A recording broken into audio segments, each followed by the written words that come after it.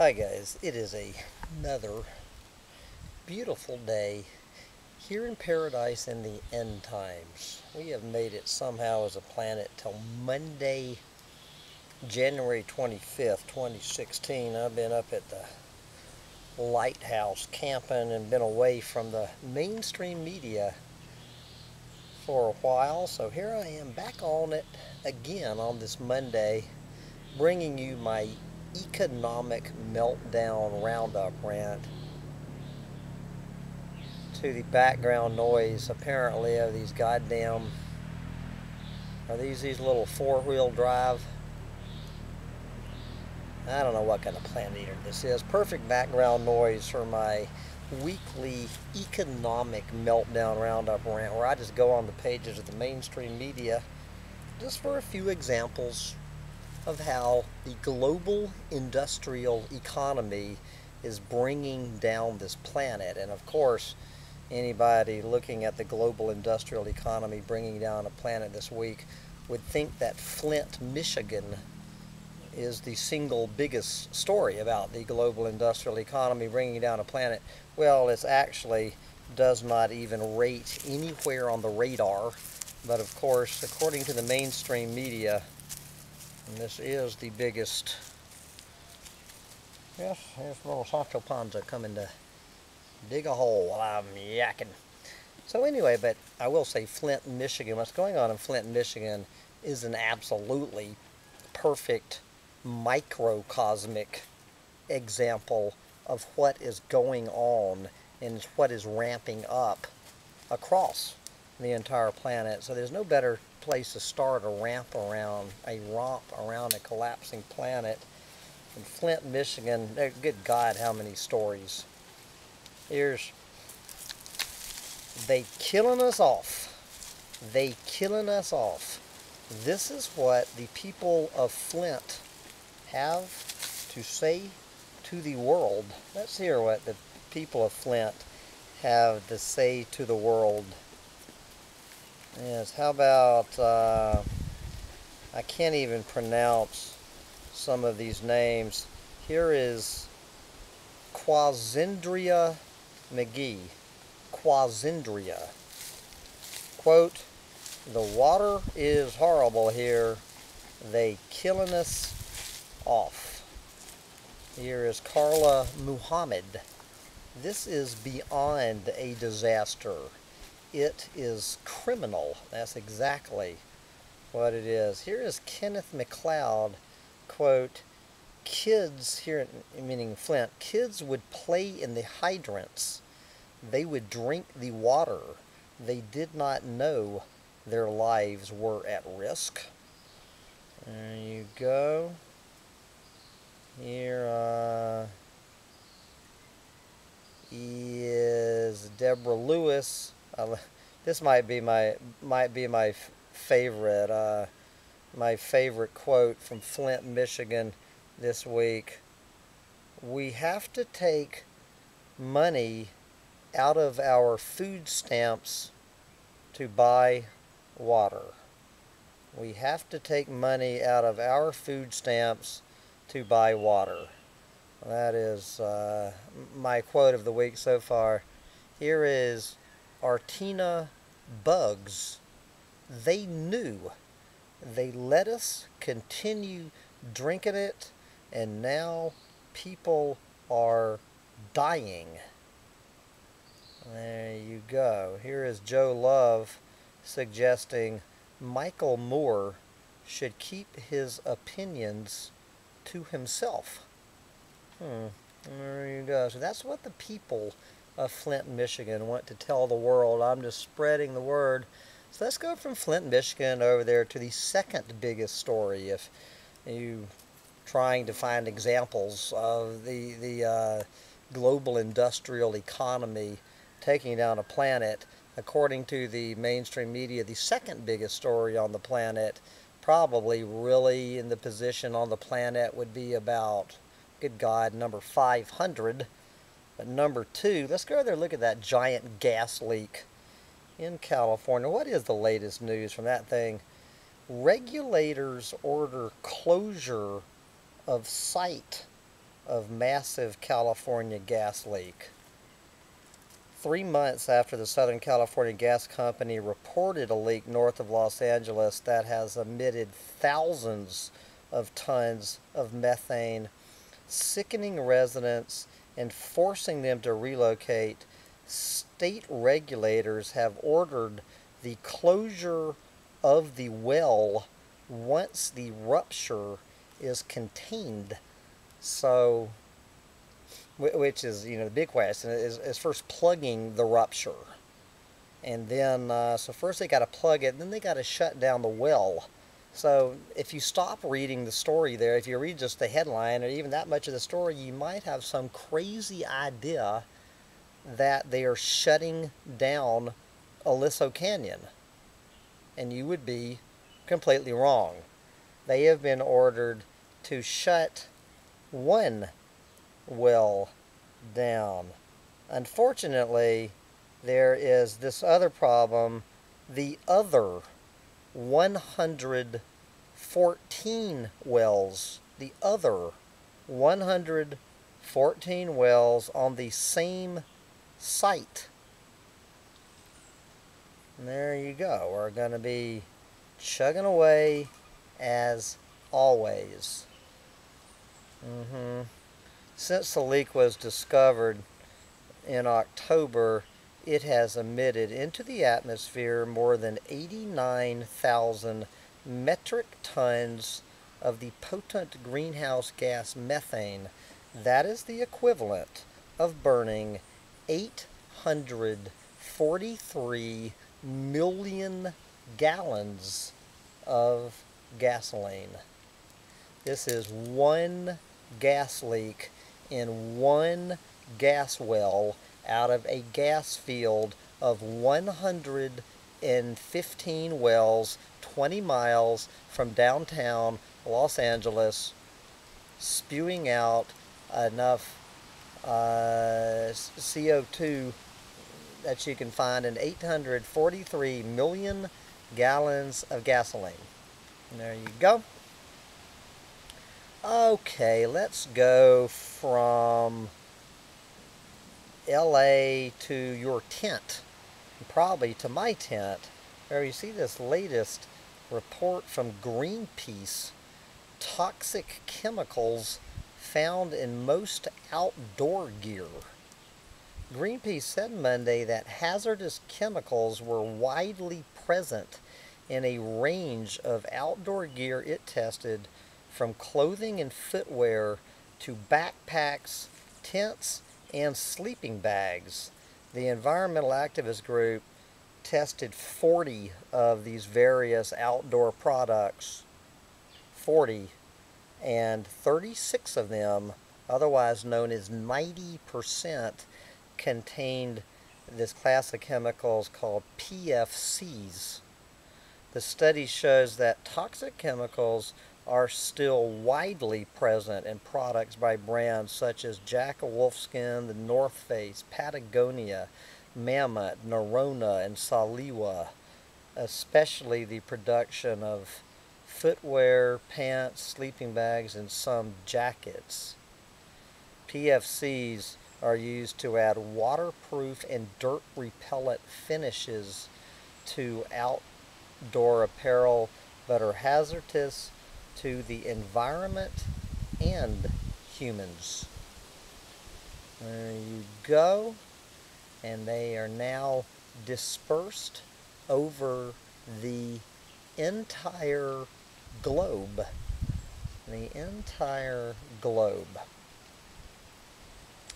Let's see, as long as we're talking about the entire globe, let's go over there to the oceans, particularly the Pacific Ocean, I guess. This is on the heels of my doomsday sermon yesterday about plastic pollution. That report coming out last week about by the year 2050, within the next 35 years, that there is going to be more plastic in this world's oceans than fish in the next 35 years. And this story from Global post digging into these statistics, finding that five countries spew more plastic into the oceans than the rest of the world put together. There you go. The planet's seas are choking on our junk. Yes, and it turns out that five countries are the leading contributors to this crisis, and all of them are in Asia. In a recent report, Ocean Conservancy claims that China, Indonesia, the Philippines, Thailand, and Vietnam are spewing out as much as 60% of the plastic waste that enters the world's oceans. And so by 2025, the next 9 years, we're looking at 1 ton of plastic for every 3 tons of fish. 25 years after that, plastic's going to pass. Westerners, namely Americans, are seen as the world's most incorrigible consumers of stuff. Soda, gadgets, sneakers, and other items that produce plenty of trash. So, how did a few Asian countries, many of them comparatively poor, end up churning out much of the plastic waste that swirls through the seas? The number one reason, Asia is adopting Western-style appetites for consumer junk. Anybody who does not understand where overpopulation meets overconsumption, where the two heads of the snake meeting to take down a planet, you go over there to Asia. Okay, one head of the snake in the U.S., overconsumption. The other head of the snake, sub-Saharan Africa, overpopulation.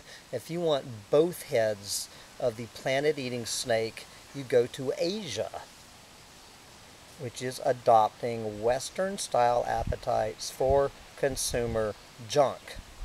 As Asian economies rise, people have more cash to blow on Marlboros and Sprites at 7-Eleven. But the junk these habits produce often does not end up in legitimate landfills. I love this next reason. Trash scavengers cannot keep up. There's so much of this shit being pumped out. The trash scavengers cannot pick up, cannot keep up with the supply, and don't forget, corporations crank out tiny portion sizes for the poor. So they're selling all of these things in these little plastic packages. In Asia, corporations sell everything from beauty products to instant noodles in tiny, cheap quantities. Okay, the next reason. Asia's garbage men often cut corners. In the Philippines, for instance, an island nation where sanitation trucks often flout the law, research suggests that up to 90% of the plastic dumped illegally ends up in the ocean. And a lot of times it says that they actually put the landfills right next to the ocean, hoping that the seasonal floods will actually wash the shit out into the ocean, thereby opening up more space in the overfilled landfills for more garbage trucks, that they are depending on the monsoons to wash this shit out into the ocean. There you go. And all that garbage is having devastating effects on the seas, choking marine life to death, dramatically warping ecosystems, and wreaking environmental havoc that some experts liken to the climate change crisis. Anybody who wants to see a picture of what plastic pollution looks like in Jakarta, Indonesia. Jakarta, Indonesia. Looks a whole lot like Rio de Janeiro, Brazil, where they're going to have the Olympics. There you go.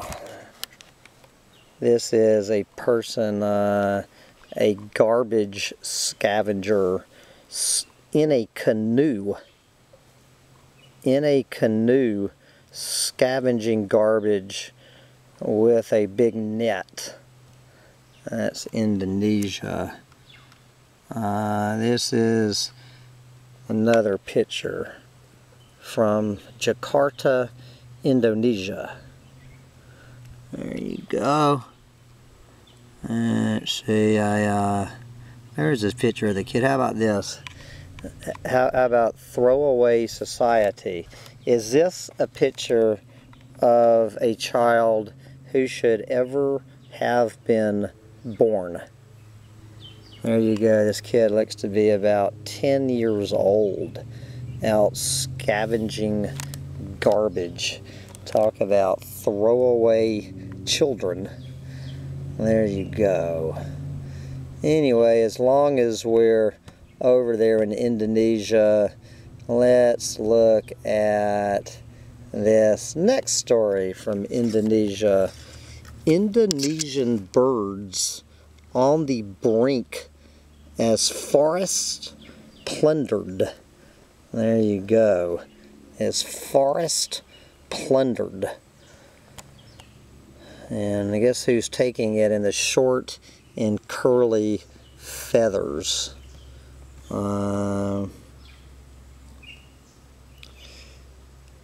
They take a long time to get into it. Anyway, the scale of this crisis is massive. It involves millions and millions of birds every year. It's just really reaching a point now, a critical point, where it is now or never for a lot of these species. There you go. And let's go from Indonesia to, I don't know, let's go over there to Bolivia. We have 2 lake stories to wrap up this rant. This is a lake in Bolivia. Disappearance of Bolivia's number 2 lake, a harbinger. Here's a description. You can't really see this photo. Overturned fishing skiffs lie abandoned on the shores of what was Bolivia's 2nd largest lake. Beetles dying on bird carcasses and gulls fight for scraps under a glaring sun. This is Lake Pupo. Lake Pupo was officially declared evaporated last month, and hundreds, if not thousands, of people have lost their livelihoods and gone. Now, of course, a whole lot of this being attributed to climate change. El Nino in particular, climate change more generally. But that's not all that it's talking about. They're talking about mining companies. Mining companies have been diverting water going into the lake since 1982. Environmentalists and local activists say the government mismanaged fragile water resources and ignored rampant pollution from mining, which is, of course, Bolivia's second biggest export earner after natural gas. More than 100 mines are upstream, and Bolivia's biggest state-owned tin mine was among those dumping its untreated tailings into Pupo's tributaries. The president of Bolivia's National Chamber of Mining said any blame by the industry is, quote, insignificant compared to climate change. I don't know if that's bullshit. Compared to climate change, you know, guys. But anyway, we're going to wrap up this romp around a collapsing planet with a story that I did have ready for my Saturday Clueless Moron Roundup rant, but it works just as well here. As we see this headline, 92,000 people petition Canada not to store nuclear waste near the Great Lakes. 92,000 people have pressed Ottawa to reject a proposal to store nuclear waste in an underground vault near the Great Lakes, fearing a spill would contaminate this source of drinking water for 40 million people in Canada and the United States. This is going on while this Flint River thing is going on. This little story appearing one time. I guess they're going to rule on this in March. Ontario Power Generation insists that the rock at this location is impermeable and has been stable for 450 million years, and thus is ideal for storing radioactive waste, which can take millions of years to decay. OPG spokesman Ned Kelly said, quote, public health and safety will be protected. That ain't even bullshit. That's horse shit. But critics reject industry assurances and say any risk of contamination of the largest group of freshwater lakes created by glaciers 14,000 years ago and containing more than 20% of the world's surface freshwater is too great. Quote, this is Beverly Fernandez, one of these lake huggers. Quote, no scientist nor geologist can provide us with a 100,000-year guarantee that this nuclear waste dump will not leak and contaminate the Great Lakes. So, when we found out that this nuclear power plant was trying to locate this nuclear waste right beside the Great Lakes, the drinking water for 40 million people in 2 countries, we felt compelled to do something. And so she started a petition, and anybody who thinks their little petition with 92,000 people saying please do not put a nuclear waste dump right next to the Great Lakes is going to convince this nuclear waste dump, I don't know, to get blasted off to planet Nibiru. Got one thing to tell you. Warning, warning, bullshit alert. Yep. And with that, we're going to wrap up this this Economic Meltdown Roundup rant right here, and I'm heading off into the sunset. Let's just go look at this. Look at this, these pictures from Flint, Michigan. This is a picture, where's the picture I wanted to wrap up this rant with? A picture of the end times. There you go. We have to take money out of our food stamps to buy water.